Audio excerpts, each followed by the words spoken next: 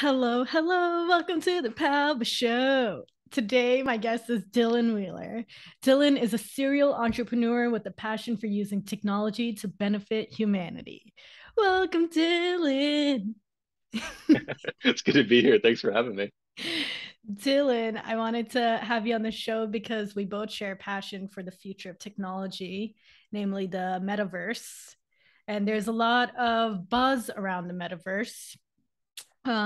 It does not have a firm definition, but the vision of it is a 3D immersive world where we will be spending a lot of time socializing, working, entertaining, learning, and more. And it's a combination of virtual reality, augmented reality, mixed reality, gaming, social media, and much more. I don't like, is there anything you would like to add to that? Yeah, no, 100%. I think more broadly for me, when I think of like the metaverse and like what that means, is it's almost just like the next step of what we've been doing for like the past, what, like 20 or 30 years or so.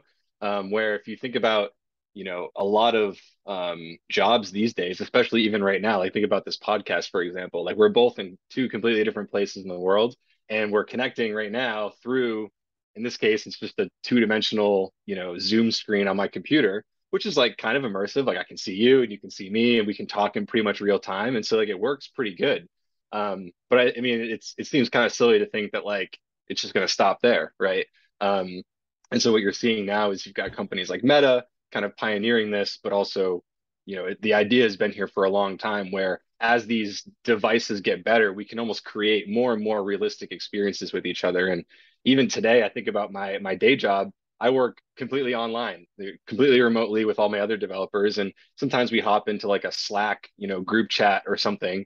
But I can certainly see a future not too far away where we're just jumping into some virtual space and then we're pulling up like a virtual whiteboard and we're like looking at each other and like, body movements and like raising our hand and stuff like in real life. Like I could definitely see that eventually being simulated in some sort of like Zoom group chat situation.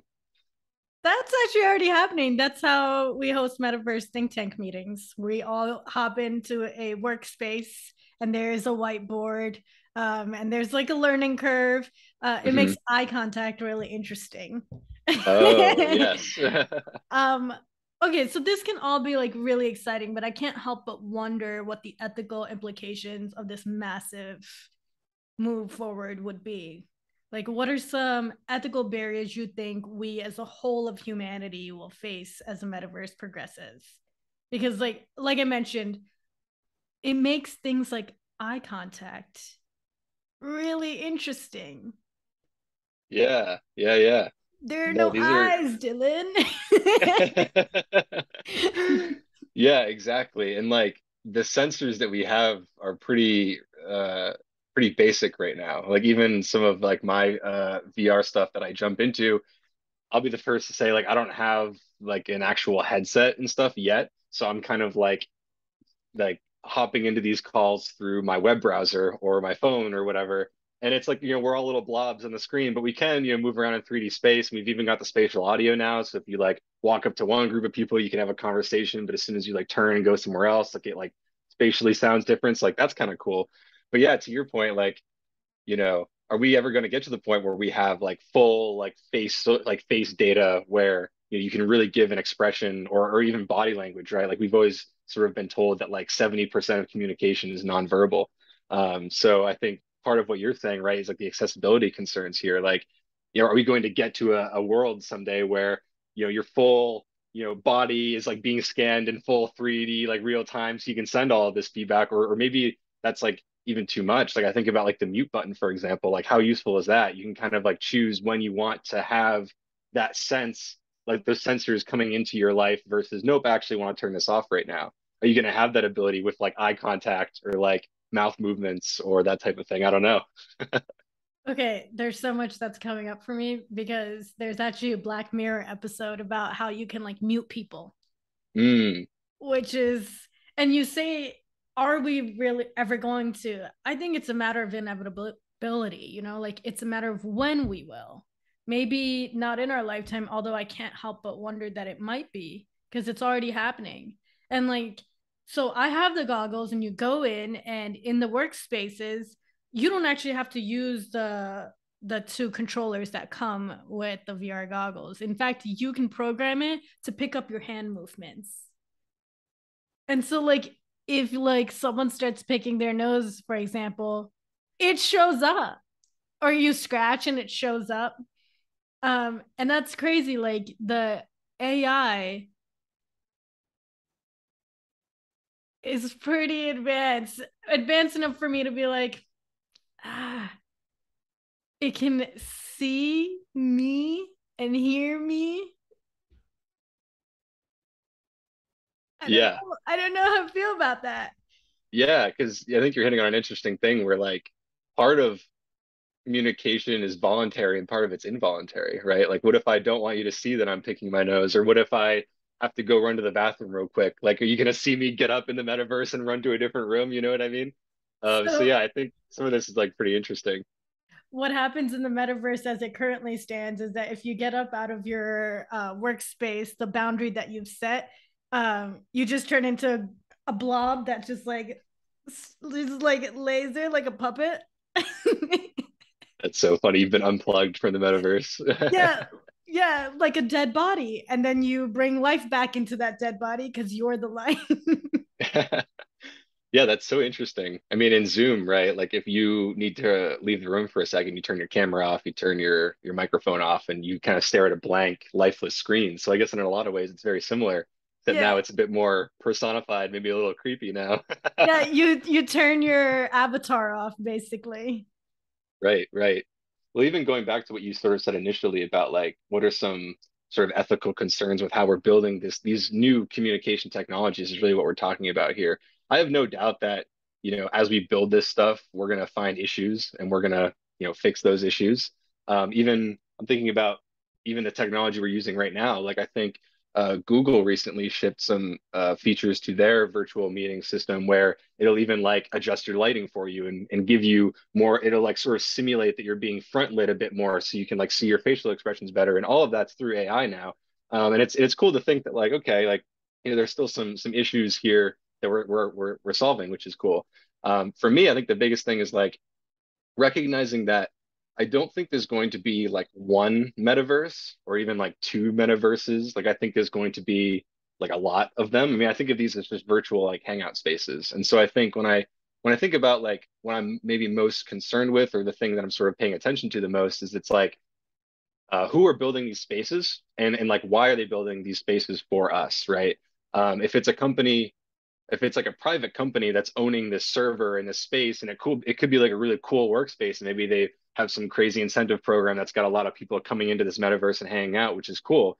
But I think you'd want to ask yourself like why does this private company want me here? Like how are they benefiting or what's their interest in mine? It might not be bad, but it's just important to know, right? And so I think maybe one way we can help combat that is to maybe celebrate virtual spaces that are built by each other, like by humans for humans, um, giving you a bit more ownership and control about this virtual spaces that you voluntarily check into every day, that you actually want to be there, and realizing that at the end of the day, I think one of the scarcest and most valuable resources is the human attention, and that's why you're seeing right now like all of these platforms are trying to hog your attention, and I think the metaverse could be similar, right? Where there's probably going to be, thousands, millions of different metaverses you can hang out in. Obviously, there's only so many that you can like actually spend time in. So I think that'll probably manifest itself as well. But if these are at least spaces that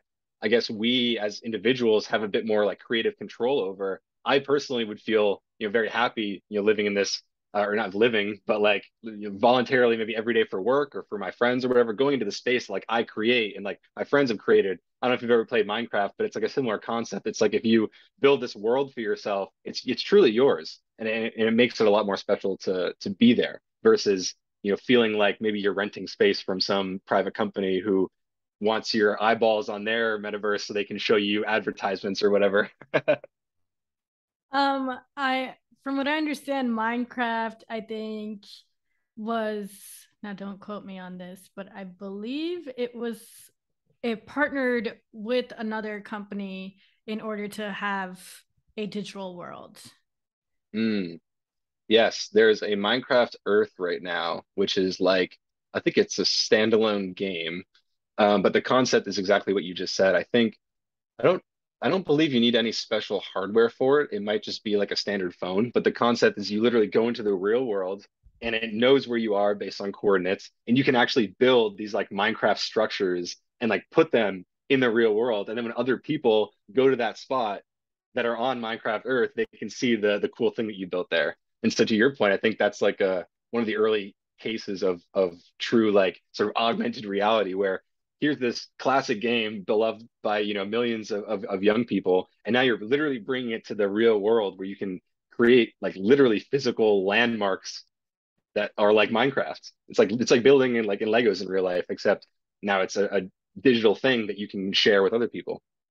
Yes. Okay. So I believe it was Microsoft that partnered with Minecraft in order to create a world of their own. As you said, like it's not just going to be one metaverse; it's going to be multiple metaverses. I like to refer to them as metavi. Metavi, I like that. But like ultimately, there would be like one place, very much like the internet. There are not multiple internets. There's this one internet, and there are multiple websites. And so there's this one metaverse, and there are like multiple different spaces. And now it will no doubt rely on blockchain technology and digital assets such as non-fungible tokens, NFTs, colloquially, to like monetize transactions in the digital environment.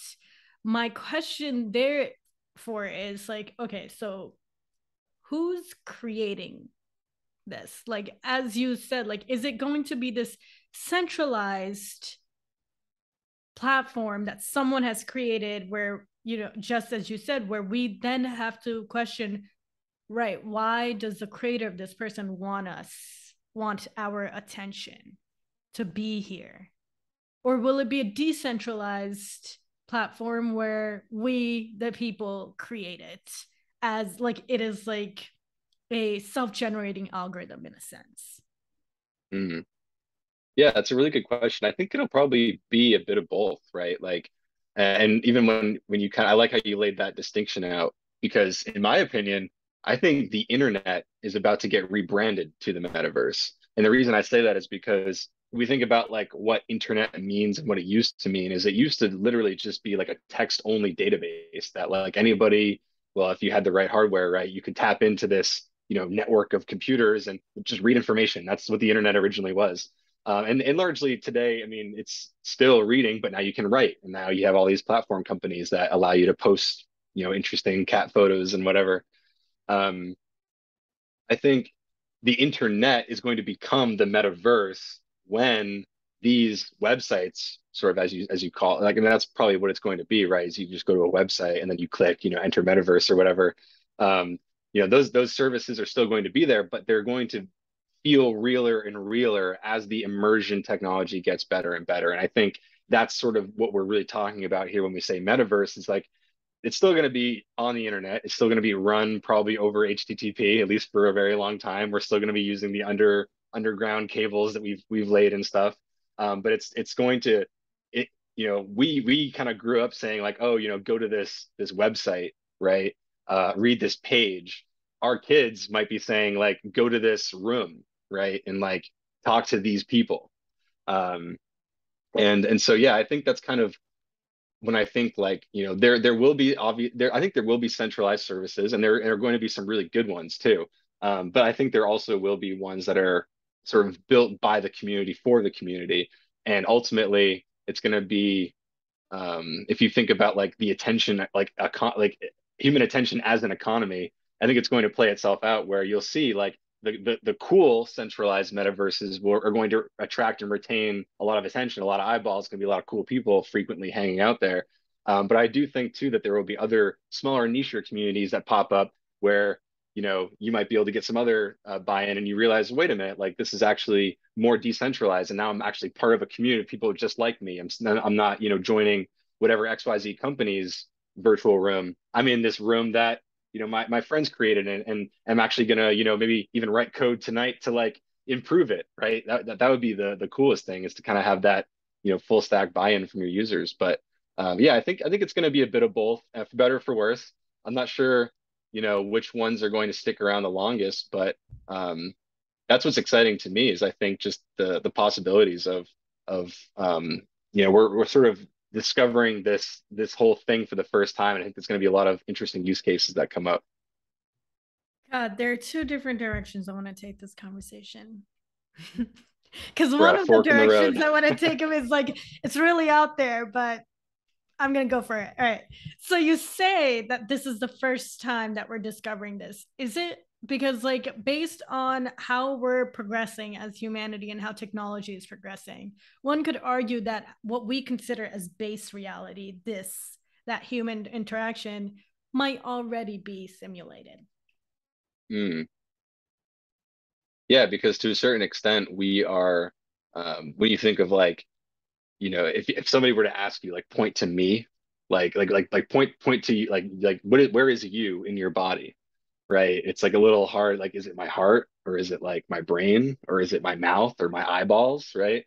It's hard, and to a certain extent, we're sort of like some sort of like us, the idea of Palveshow and the idea of Dylan sort of manifest themselves through our physical bodies every single day.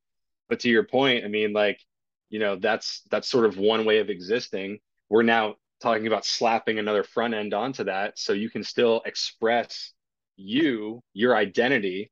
But now, right, instead of through your body, it's like through your body, through a computer screen, through literally sending like internet through like the speeds of light to some other person who's doing the exact same thing on the other side of the world. And I think it's just, to your point, I think it's just another layer of abstraction. Right. It is another layer of abstraction because, like, yeah, because one could argue that, like, the world, the reality we live in is an internet of its own. And then each, like, say, location or country or city or whatever is a website or web page of its own. And we are the avatars that move between those rooms. Yeah, totally, totally. And like that's not to say that I don't think like the metaverse is going to replace at all like in-person stuff, because I think the real tangible world that we all walk in every single day has a lot of like truly beautiful things and beautiful places and cultures even. And I don't think you're going to get all of that on the metaverse. Not for a long time really. Until like we literally have, if we ever have buy-in from like all over the world, right? But I think in the shorter term here and now, yeah, I think it's going to be more of these kind of like micro like cultures kind of starting to form, and I'm not sure what all of those use cases are going to be. Like I think a lot of times, even today, as cool as it is to pull up a Zoom and like be able to talk to somebody, sometimes it's just easier to pick up the phone or like just to send a text. You know what I mean? So I think these methods are never going to go away. But it does get me thinking, like, what yeah, I guess what are like the best uses for being in like a 3D space with other people? Okay, so thank you for bringing it back down because this was the other direction.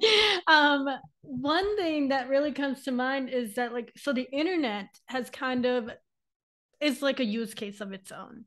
And one of the things that really comes up is that the metaverse, as it currently stands, is very much like this marketplace. It's like this: you go and you buy things for your avatar, you pay for the services that are within the metaverse, you download apps, you customize your environment, all of these things, which is kind of like the internet. In fact, it's very much like the internet. Another thing that comes up is something like, for example, pornography. Now, I was giving a lecture at an AI conference in Vegas about 3 years ago, and it was really cool. Like, there were a lot of different inventions there. One guy had like a robotic arm that you could put like stickers on your head and control the arm and play like tennis against like a backboard. But the most popular attraction or invention there was VR porn. And so that question that you asked, like, what are some of the ways that we could mindfully use this space? Okay, sure, like we could get immersed in something like that, but we could also use it for education. Like, I think VR technology could take something like surgery or even classes for med students, or things like exploring astronomy to a different level, or even take being able to manipulate representations of atoms to understand the fundamental structure of nature itself. I think if we took that to a whole new three-dimensional space, it could be powerful. Yeah, I think for me, like education, I think is like the one that I get most excited about because even if we look at like, schools today, a lot of them are moving towards some sort of like Zoom real life hybrid. But you hear kids all the time talk about Zoom fatigue and like, Hmm. it really is like taxing to like sit in your like front of your computer and like look at a screen that might have your face on it or might not, and just doing that for hours and hours every single day, all day, every day. And so I think some people wonder if the reason that causes fatigue is just because of like kind of how artificial it still is, and like it's not a very natural way of communicating, and it takes a lot of like cognitive energy just to like go about like oh, like how does my background look, is there like something in my room, or you know what I mean, there's just so many like little things that I think we're still not really used to. um but then like you sort of bring it like back to like this metaverse where like what if we could like like sit in a virtual classroom, and like as the student or as a teacher can like walk around a room and like share a space, and to your point we can talk about these ideas in a virtual space and then bring up these like 3D models of different things you can like literally pass around the room if you wanted to, or just like project on like some whiteboard in the metaverse or something. But yeah, I think education will be a really interesting one, and not in the traditional sense of like a lecturer and then students like taking notes in the metaverse. I Yeah. think it's going to be much more interactive, Yes. much more like fully like sensory immersive, and you're going to have, I think, the whole student teacher relationship, I think, is really going to change. It's going to feel a lot more um like corporate-y, in the sense that like you have a lot more like in-person like meetings, and you're kind of jumping around different rooms and like bringing in different people all the time. But I think it's going to be fun because like imagine how cool it would be like if you're studying animals in class and then you can literally just like look at like Yeah. a real life lion or something that's like to scale in front of you in the metaverse in this classroom with you, and you can like pet him or whatever. Like you're so sick. Yeah, it would be so sick. Exactly. Um, you mentioned things like Zoom fatigue, for example, and that kind of brings me to the fact that like we actually haven't learned how to use like the technology called the human body. That like, and then we're adding another layer of technology, and as you were saying earlier, it's like another layer of abstraction, which causes a lot of noise in our mind. That like, that's another thing I feel like the metaverse could be really useful for, that to interplay mindfulness practices with virtual reality, where you get to practice how to use technology consciously, like in that moment. Yes, 100%. And talk about like being present. Like even on as I'm like speaking to you right now with the Zoom like front and center, I've got like my second monitor here and I've got like other screens over here, and Yeah. like my email is like right here at all times. You know what I mean? Like there's so many like things that could just pull my focus quickly away. Whereas to your point, if you're like fully immersed in this 3D space, that is your experience. And so suddenly it becomes much like harder to like check your phone during a meeting because everybody can see you pull out your phone, and you know what I mean? But like maybe that's a good thing. Like maybe that helps to encourage people to be a bit more present with each other, even when connecting through technology in these like virtual spaces. I think it's kind of funny. I mean, to your point, like we are just kind of like clumsy apes that are like, you know, now putting on these like headsets and like trying to figure out like how do we exist in a virtual space, when to your point, we're still, a lot of us are trying to figure out how to exist in real life. And I think Yeah. I think part of that, which is kind of funny, and I don't really know how the metaverse will take hold, but I think the reason it's so attractive, like you just said, to sort of customize your virtual avatar with these items and maybe these collectibles even, right? It's just like different ways of self-expression. And if you think about like when you wake up every morning, the clothing that you choose to put on your body is sort of like your way of like just expressing yourself to the rest of the world. And being able to do that in the metaverse, even through some sort of avatar, might be like that pass through that some people need, where maybe they can feel comfortable in this virtual body enough to then feel willing to go into a virtual space and practice all of these sort of mindfulness social cues that we talked about in a way where maybe you're a real person with your real clothes, like you don't feel quite as confident, or maybe there's something else going on. So I think that's kind of interesting too. I suppose, yes, it can add that layer of anonymity, which can perhaps allow you to be more authentic. Now, with that said, I did read this article where this individual was writing about how they can't wait for the metaverse because they don't like their real life. And so I Mm, can't help but wonder that all of these things, this self-expression, like being involved in these spaces, are to some degree a distraction from reality. mm. Yeah, I think the only piece of what you just said that I think I wouldn't fully agree on is the distraction from reality, only because, and yeah, this is where we have to be careful because like especially if you think about like young men especially, very very inclined to get sucked into video games for a long period of time. And there's a number of like psychological reasons why it affects like boys predominantly that we don't really necessarily have to go into, but it's all about, to your point, like finding like value in like living in this digital community with other people who also find value in being there too. And I think in like the case of video games, our society might look at that as like, you're spending, wasting, using time on this video game.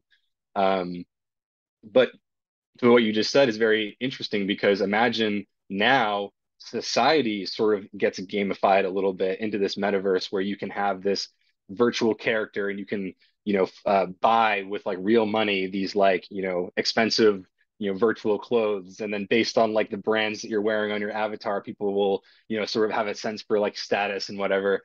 But then like I think that can be productive if all of society is sort of like bought into living in this metaverse, and that we're all like building stuff together and contributing, and like maybe like we literally build a like a virtual economy on top of our like physical one. Like that would be really interesting. But then to your point, what happens when it's like so much more fun to be in the metaverse with your friends and with all of these, I can like jump 50 stories and I can like build a really cool building just by like, waving my hand or whatever, literally at like being gods. And then like coming into now, oh, I gotta sign off for the day and now I'm just little old me. Right. And I Actually, a quote by Edward Wilson, he writes about this, how we have Paleolithic hardwiring and we still live in medieval social structures, and now we've layered it with godlike technology. They're like, are we ready for this? That, and if we want to bridge that gap between the evolution of technology and the evolution of consciousness itself, that like we need to kind of make some sort of effort in educating on how this affects us. That like we have enough research to show that blue light and technology, the dopamine hits that we get from notifications, they're more addictive than nicotine and alcohol combined, and both of those things have age limits on them. And so, like, what do we do when addressing something like this in the metaverse, especially since morals and ethics vary across communities, across religions, across cultures? Although one thing you did that does keep coming up in our conversation is community.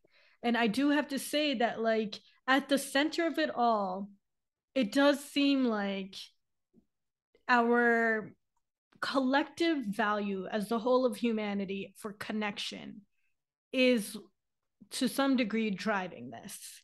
That, I do a values activity with my clients, and across the board, while many values vary from individual to individual, across the board, every single person I've come across values connection and growth.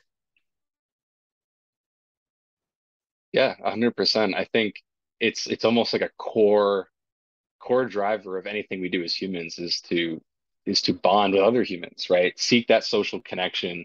Um, doing things with other people is generally way more fun than doing it by yourself. And I think to your point, um, it's interesting to be having this conversation because it does feel like we're sort of on the cusp of this next, big technological revolution. And to your point, every new technology that we make, we give ourselves more power. And even now we're talking about like metaverses where, you can be in a room with like your team for your company and you're working on like the next, product release or whatever it is you're doing. But you can do this in like a 3D space and then you can like maybe bring like your pet rhinoceros with you or something. You know what I mean? Like it doesn't like it'll be interesting in that sense. Um, I think like what we're doing here today is good. Like I think we need people to be just talking about this. Um, I tend to be more optimistic in the sense of I've noticed that human beings are extremely good at adapting to change. And I think that's what's let us do this crazy, crazy exponential technology innovations over the last like 30, 40, 50 years. And to your point, even though, mentally, we're still like animals and we still sort of behave like medieval times in some ways, we obviously have a knack for this stuff. And it's crazy, like the human brain hasn't really changed. I mean, the body even, but the brain too hasn't really changed much in the last 40,000 years. So like conceptually, you could go and give like a caveman like an iPad and like they can figure it out like exactly like you did. Now, obviously, there's a lot of like steps to go to get there, but it's not like there's anything special or unique or different about humans now versus humans, 100 years ago. Like we're biologically exactly the same. But I think it's interesting that we are very good at adapting to change, and I think this metaverse stuff is going to sound weird to some people. Eventually, it's going to proliferate into the mainstream. You're going to start having, I mean, even stuff like Fortnite. Didn't Fortnite have like a DJ that like came and like did Marshmello, I think, like did like this literally like he did a set, like he performed an EDM set, and there were probably like thousands of people all over the world that had their headphones on and were bumping and having a great time, but they did it like in Fortnite. And like I know like Roblox is another like kind of platformer game, and they have like literally like in like metaverse type events happening over there as well. So you see it coming up everywhere. I think it's just going to continue breaking into society more and more. And I think what we have to do as people is to just make sure that this is a conscious thing, that it doesn't sneak up on us to your point. And then, 20, 30 years from now, we're like, whoa, like, we went about this all wrong. And now everybody's like addicted to the metaverse. You know what I mean? Like, I think if we can be more conscious and have these types of conversations now, we can at least develop this technology with like a bit more, I guess, like sensitivity toward these issues. Yeah, and awareness. So in that way, I'm actually really optimistic because I have a theory. I have a theory that this whole like this wave of technology actually has to happen in order for our brains and our consciousness to evolve to the next stage. Because think about it, everything we've been talking about, most of the ethical concerns in the metaverse are also issues for non-digital life, such as privacy, social and economic inequalities, accessibility, identity control, freedom of creative expression, etc. And so they're not really new issues. They merely reflect society as it is. So, as far as the big picture is concerned, ethical problems have always existed. Humanity has only recently begun to attempt to address many of them. And so, like, we've started to address many of them because now the technology we're creating is a reflection of us. Yeah. It is an extension of us. This AI is an extension of how we view the world as the observer itself. And so now Yeah. we can observe our behavior. And before you can make change, you have to observe what's going on. So I think that's really the silver lining, that in that way, I'm actually really optimistic. I genuinely don't believe that we're going to be a society that's going to be addicted, because people like you and me are already talking about the stuff. The seeds are already being planted as to, okay, well, this is actually not about just the metaverse. Yeah, I mean, what like an opportunity, right? Like I Yeah. think any technology that we build, like the technology piece is agnostic. It's a tool. It's a thing. It doesn't all that technology, and I'm using technology like very broadly. Like I think in this specific context, we're talking more about computers and like that type of thing. But I mean like all technology, including like back when the first humans figured out that like you can plant seeds and like grow a tree and like you don't have to walk 10 miles to get your food. You can literally get food like right here. Like that's technology too. When you think about all technology that humans have built, all it does is just amplify everything that is already there as us. All of these issues that you're talking about are not old issues. They've been issues as long as we've been forming societies. What technology does is it amplifies those dramatically, which to your point can be dangerous, but it also provides us with a lens in which we can look at ourselves and say, okay, wait a minute, these are issues we've had all along. We've sort of brushed it under the rug because of one reason or another.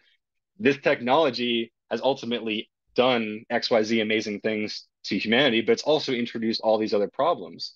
But maybe like we needed to have those problems exposed on such a large scale through technology to like have the collective consciousness as like a society, as a shared humanity to actually come together and like work towards solutions. And a lot of these solutions we might be able to figure out with more technology, which is kind of like the interesting thing. And so I think I think to double down on the sentiment, it's really more about the attitude we have when developing this technology. I don't think it's something we should be afraid of. I don't think it's something that we should be fighting.